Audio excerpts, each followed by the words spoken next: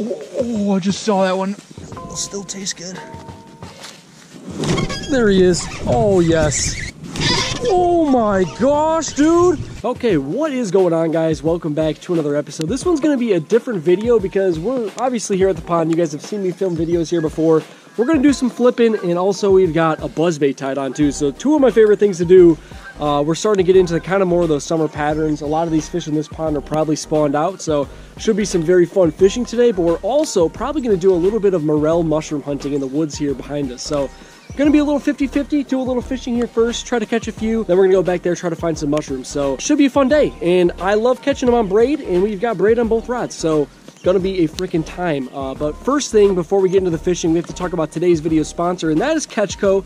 You guys know them and love them. We've got the Guggen Squad Catchco buzzbait, the Hummer on there, and then we've also got these little biospawn exopods that I'm going to be flipping around, and then Chris here behind us, he's going to probably be flipping around this little biospawn Vile Cross. So awesome baits, going to catch a ton of fish. But without further ado, let's get into the fishing and then into the mushroom hunting after we catch some. But I'm going to start with that buzzbait and try to get my first buzzbait fish of the year. We are going to start over here by the dock like I usually do. It's got some of the deeper water, or at least the access to the deep water. Set that punching stuff down for now because I need to get a topwater blow up. I mean, today, I think that the low temperature, when we woke up, it was like 30 degrees outside, but I know that this water is probably upper 50s, maybe even low 60s. There's a lot of fish, even on the big lakes, that are already spawning in, some that are even spawned out. And I figure like these fish in this pond where it got a lot warmer, a lot quicker, they're probably already spawned out. So should be okay, even though we had a cold morning. It's not going to be the best topwater conditions, but I figure we might be able to get one or two to blow up on this buzzbait. And that's all I could really ask for. Then if we have to, you know, go slow with that punch bait, we will, and I'm sure we'll catch him that way as well. Chris actually got bit his first cast, so. Oh, and we also got bit our first cast. It's a dinker. Hello, the little buzzbait bass. Let's go. You know, that might be bad luck. Chris got bit his first cast. We caught one our first cast. That's usually what they say. It's a bad omen, but you know what? I'll take a bass on my first cast every freaking day I go out. Let's go. Little guy on the buzzbait. First topwater bass of the year. You just want to really creep this thing along. It's a little bit of a reaction strike. I love throwing the buzzbaits over the top of bedding fish too, which, like I said, a lot of these are probably post-spawn. We're going to catch a good one on this thing, I think.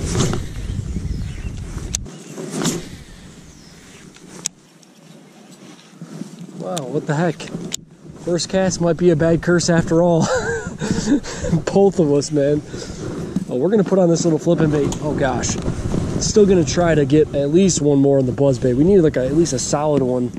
But I'm gonna get this rigged up and we're gonna start heading around the pond here.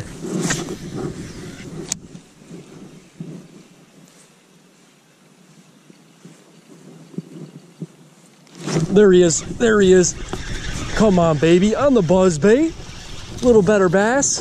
Just had to find a little shallower spot that we could get it, because I can really only run this thing on the outside of the pads for the most part, and a lot of those fish, they're either on beds or, you know, just kind of getting off of them, maybe guarding some fry, and can't really fish this thing in the thick of things. So, little bass right there.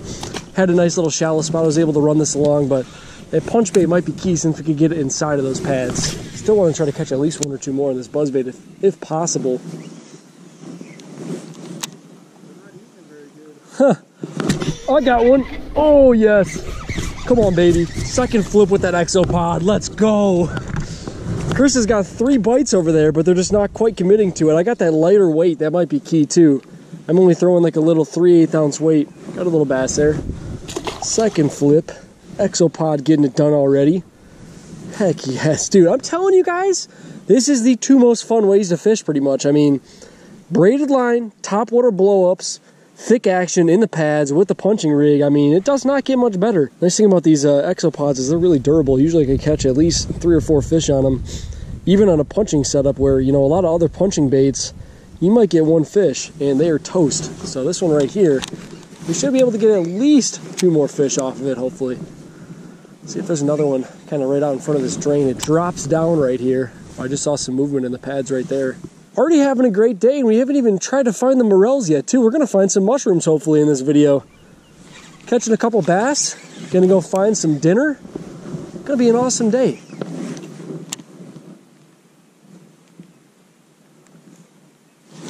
Got him.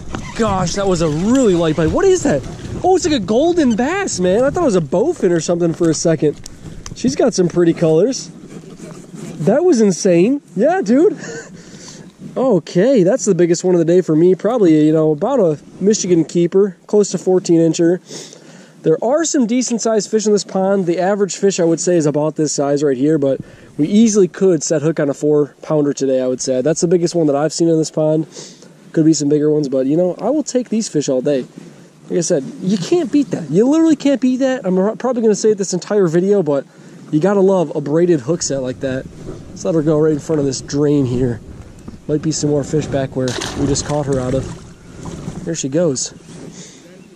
What a beautiful bass. Yeah, she was up in the pads, like really, really shallow, actually.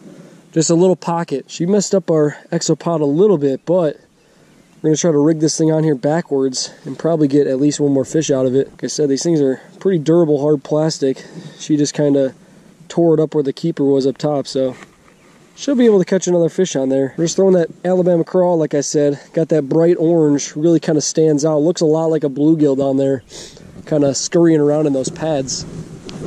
Try to catch another one. That one's up in the stuff. There he is. Oh, yes. Right over to the corner, like 3 casts. Already got another one. She's got the slime, baby. Right in that thick stuff. Come on, Bessie. Nice little pounder. Ate that exopod once again. Get her back in there. I really would love to know if these fish are spawning or post-spawn. I mean, I guess it doesn't really matter because they should be in the same spot either way, as you guys can see. There might be a mix of both. There might be some on beds and some of these fish might be guarding fry, but either way, they're going to be up in this thick pad and vegetation, and they're going to eat this exopod. So we're going to keep flipping. Yep, I knew there was going to be one in there. Oh, is she going to stay on? Yes, yes, yes. Here she goes. Oh, she's little. I thought that was going to be a good one, the way that she freaking hit it. Dang. Oh, that might be a little spawning male right there. I think that might be a little buck bass up on a bed. That's a very small one. She was in a very thick spot, and I was almost positive we were going to get bit right there. So that's good to see. Nice textbook fish. Oh, we just had him drop it. Come on. Come back for her, buddy. Yep, came back for it. There we go.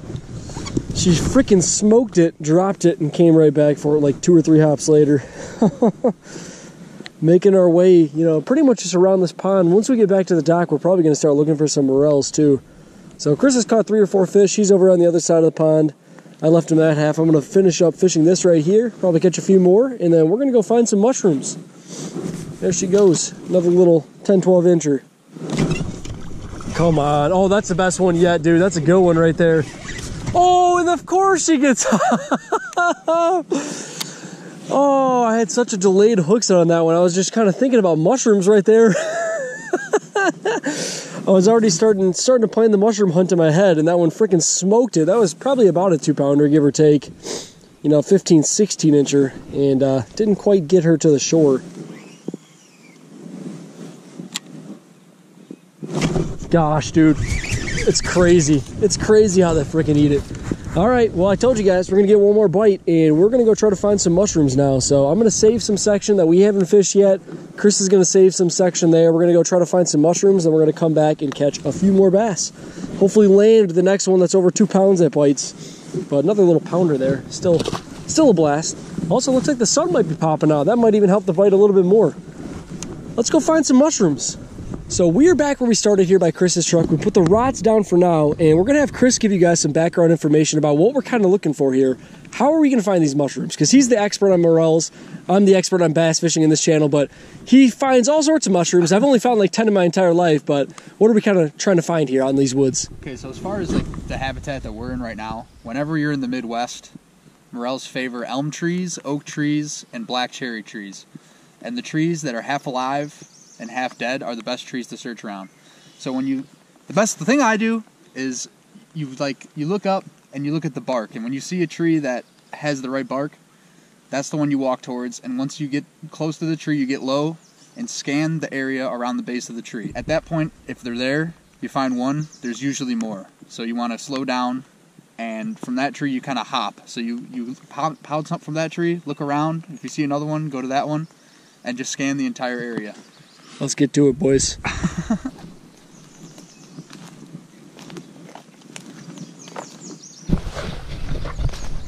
Well, that's pretty neat. Definitely a box. Yeah, that's the first find of the day, dude. I wonder what's down in there. Probably don't want to get too close. Some sort of animal has burrowed its way underneath that tree. No mushrooms so far, though. Not seeing it. So Chris has found the first mushroom of the day after, I don't know, maybe 20 minutes of looking. He said it is very small. Where's it at? It's right there. One tiny little morel mushroom. You gonna pluck her, or is she too tiny? Very small, not big enough to pick. Not big enough to pick? That wouldn't even be worth my time. But usually where there's one, yes, there's more. exactly. I was gonna say, but that's a very good sign. Yeah, you find one, usually there's gonna be something else in this area. So, gotta keep looking. Very small mushroom, about the size of the tip of a pinky finger right there. Dude, Chris just said he found a big one. We went back to where we started, right here by the pond. It's very hidden. I don't know if can you spot it from here. It's behind some grass, dude, and it's big. I don't even see it. Yeah, Chris has got the secret mushroom eyes. He's got the secret mushroom eyes. I don't even see it, dude.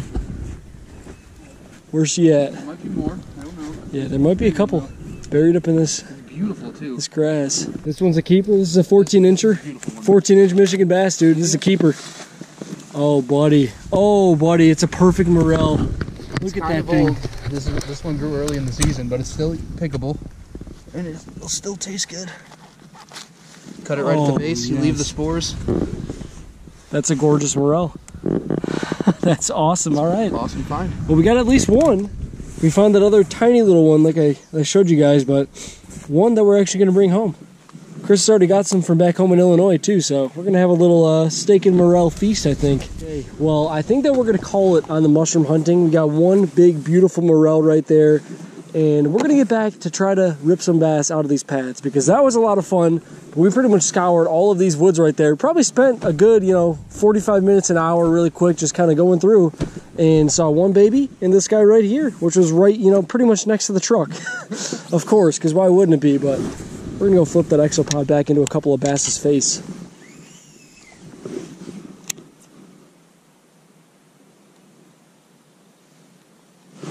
Got him. There we go. Back to bass fishing, baby. Freaking crushed it. Did you got one too? Did you just miss one? I think that was like 5 flips in. I already got another fish. Come on, baby. That was a little dink. We got to get one of those decent ones. We both missed a decent one, but neither of us have caught a fish over like maybe a pound, pound and a half tops. I don't think either of us have a fish that's like, 15, 16 inches. There he is, though. Gosh darn, baby. They are. I've caught a couple that look like that. A couple of little golden bass. I thought the one was like a bowfin or something for a second, which I've never caught in here.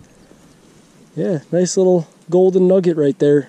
Somehow hooked her in the bottom of the lip. Never know how that really happens, honestly. There she goes. Heck yeah. Another fish. Another flip, another fish.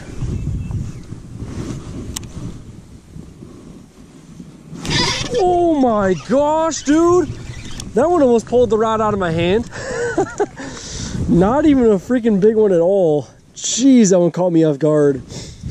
So we kind of saved like 2 little areas before we went mushroom hunting so we could go catch a couple more, and we hit those, caught a couple fish, and we're kind of fishing back through the areas that we already caught some, and it's pretty fished out, so not really getting a lot of bites. That one caught me off guard. We're going to make our way pretty much around the rest of this pond, see if we get any more, but we definitely have picked it apart pretty thoroughly, so I'm not sure how many more bites we're going to get. So we were literally about to leave, and Chris came back over here where we found that other mushroom one last time. And check out this dude that we walked right past probably like 3 times. Beautiful little morel mushroom. There you go, bud. You're always missing some. Always missing some. 2 mushrooms, 2 keepers. This one came up early in the season. You can tell it's getting kind of old, but it's still okay to eat. Super old, dude. Just like the other one. It was kind of old. Oh, no. Look at that. They're dead. That's no good. No one picked them. I know. We weren't here in time. No. Maybe that's why we didn't find a lot, too. Maybe a lot of them are kind of done. I think a lot of them are done, but I think there's There's a couple waves, just like bass spawn in True, waves, mushrooms grow in waves. So just like that little one we saw earlier, there's going to be another wave of little grays. Little babies still sprouting out, but some of those old ones are dying off. Oh, I just saw that one. Oh no! Chris just found 2 more. We're getting ready to leave, and we're just kind of going through this area again. If you guys kind of noticed earlier on in the day, it was raining outside. It was a lot harder to see. We're just kind of really picking this area apart where we found those morels. And look at that jumbo that he just found right there. Just walked right past these mushrooms. Look at that thing. Freaking nuts. Giant, tall one. Another nice one right there. We got 4 morels now. Just flipped the whole day around on them.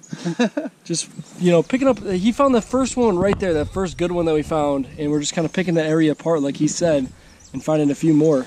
Yeah, Check those. So you're always missing them. Yeah. That's why when you find one, just where you found that one, look in the same spot. You know? Awesome. There's usually more that you can't see. Very good find right there. So that is officially going to be a wrap on today's video, guys. I've actually shot this outro like 3 different times because Chris keeps finding more mushrooms, but we're going to end the day on 4 solid morel mushrooms right there. Had a good time in the woods. Didn't really have the best woods to do it in. Chris said there weren't a lot of the right trees, but right here, pretty much right next to the truck, is where we found all of these solid ones. So good day in the woods, awesome day in the water. We started the day out with a couple blow-ups on the buzzbait, and then we ended the day catching a ton of fish on this Biospawn Exopod. So if you guys want to check out Catchco Baits, that's going to be linked down below. Had an awesome time out there fishing and an awesome time in the woods. So thank you guys for watching. If you guys are not subscribed, hit that subscribe button. If you liked today's video, hit that thumbs up button. It helps me out a ton. And I will catch you guys in the next video.